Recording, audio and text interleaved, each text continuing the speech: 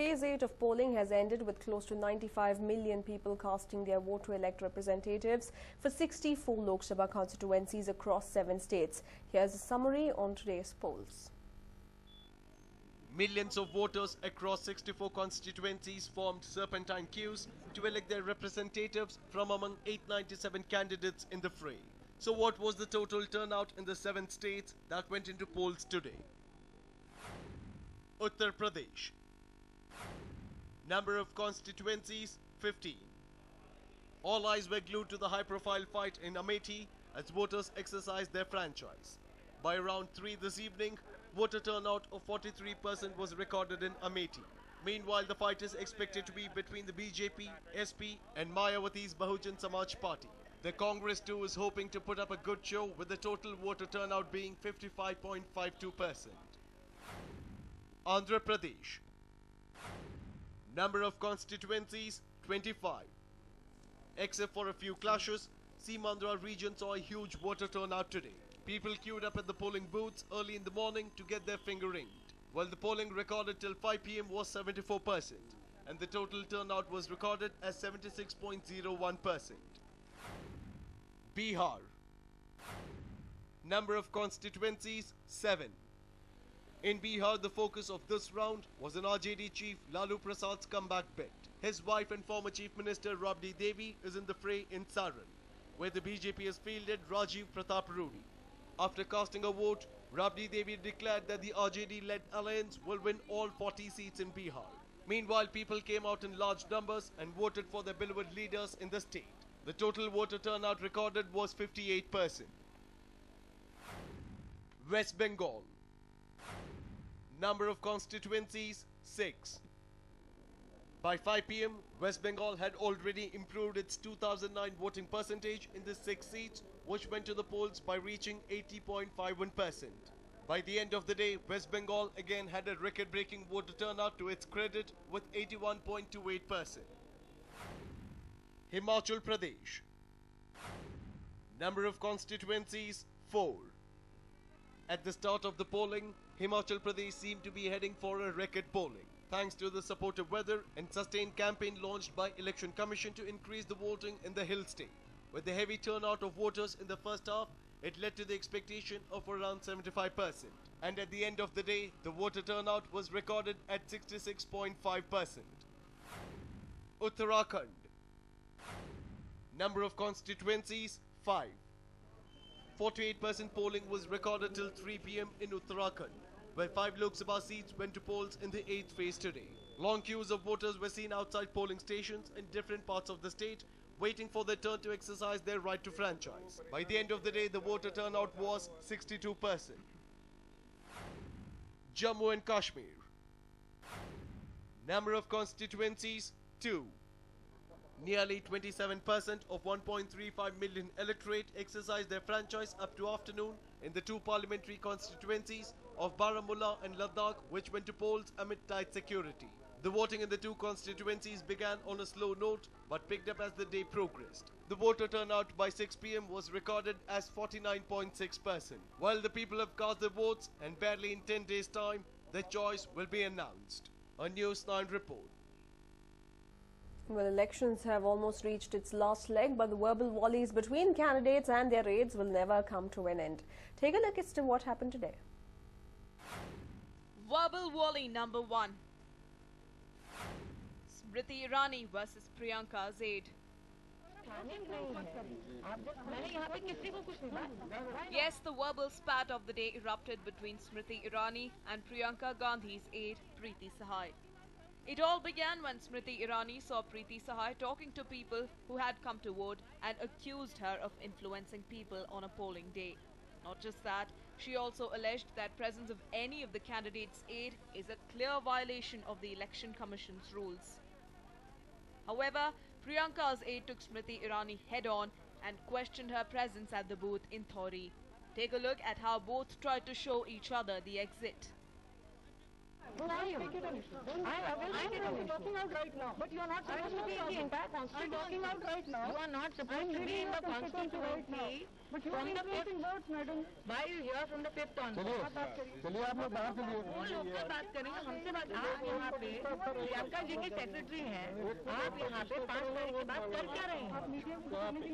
Madam आपने खुद ही media के सामने कबूल किया है क्या तो वो बाकी सब हाँ तो वही मैं कह रही हूँ आप ये अथॉरिटी पे यहाँ पे आप मुझे दिखाइए ना रामाश्री जी authority letter. And while the actor turned a politician refused to budge until Priyanka's aide left the venue. Smriti Irani alleged that despite several complaints to the election officers, they did nothing about it. On being asked about her presence in the polling booth, she answered by questioning Rahul's visits to various polling booths. अचानक प्रीति सहाय यहाँ आई वो फिर इस बात का विरोध करने लगी कि सच प्रत्याशी होने के नाते हम यहाँ कैसे रह सकते हैं जबकि राहुल गांधी हर बूथ पर घूम रहे हैं। प्रीति सहाय यहाँ की स्थानिक महिला नहीं है।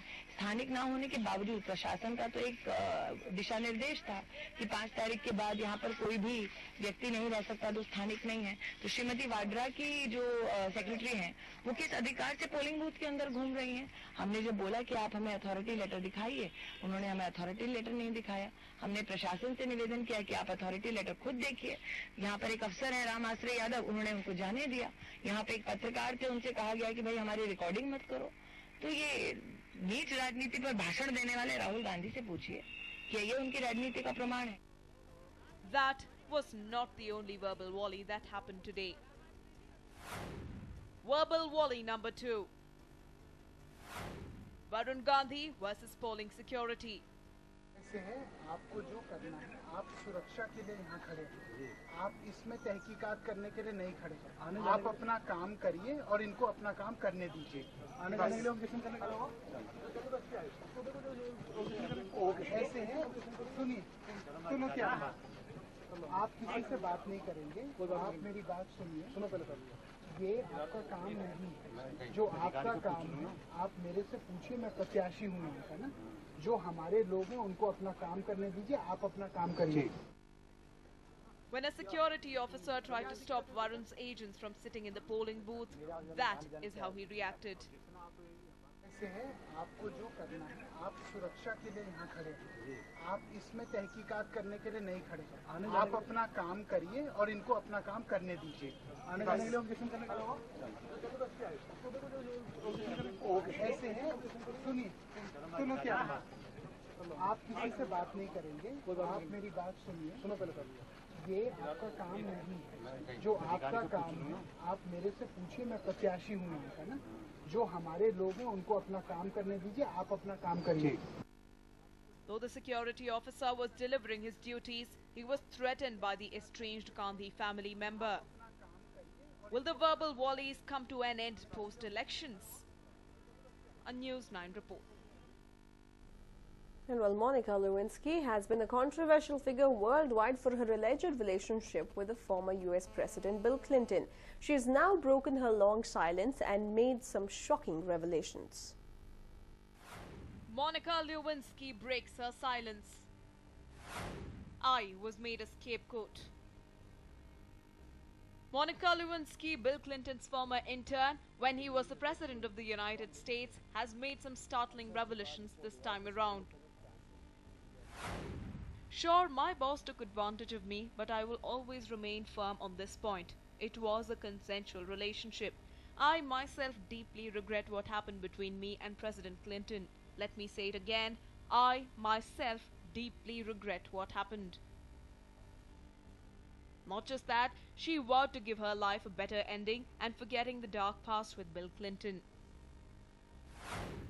It's time to burn the beret and bury the blue dress. I'm determined to have a different ending to my story. I've decided finally to stick my head above the parapet so that I can take back my narrative and give a purpose to my past. Though back in 1998, the then president had admitted to a relationship with her, he refused to accept the sexual relationship that both shared. Now that Monica decided to emerge out of the shadows of her past, will this provoke the former president to react and come out clean like he always did? A News9 report. Well, as D-Day approaches, the market jitters are evident. The benchmark Sensex shut shop down 184 points at 22,324 points. But the shocker came in the form of a downgrade on Infosys, Bengaluru's pride and India's second largest IT services exporter. Before the bad news, some silver lining in the form of the rupee. It hit a 4-week high on the back of appreciation of the Japanese yen and Malaysian ringgit against the dollar. The rupee closed at 60.13, down a marginal 2 paise against Tuesday's close. Now the negative news. Leading international broking firm UBS issued the shocker on Wednesday morning, downgrading Infosys to a sell from earlier buy recommendation. The broking firm also cut the year-end price target to 2,750 rupees from the earlier 4,050 rupees, or a drop of 32%. It would be a long wait for a turnaround. The company's excessive focus on margins can hurt. The high level of attrition will impact acceleration. And that was enough for the stock to crash 3% and close at 3,064.45 rupees on the BSE. At one point of time, the stock also hit 3,052, a 9-month low. Infosys carried the other IT stocks with itself on Wednesday's downward slide. And if the misery was not enough, Cognizant Technologies has issued an extremely bullish guidance for calendar year 2014, expecting revenues to grow by 16% to touch $10 billion. Meanwhile, India's largest private sector company, Reliance Industries, has announced a decision to slash its expenditure on the controversial KG-D6 oil fields. It now plans to spend only $400 million in the year ending March 2015, compared to the $900 million it spent in the year ending March 2014. Reliance Industries, which has been demanding a hike in gas price, also said that the output from the oil field would be 12.4 units against the earlier estimate of 17 units for the year ending March 2015. Brokers are meanwhile advising investors to go light ahead of May 13, when the opinion polls will be announced on which party will emerge triumphant these polls. A News9 report.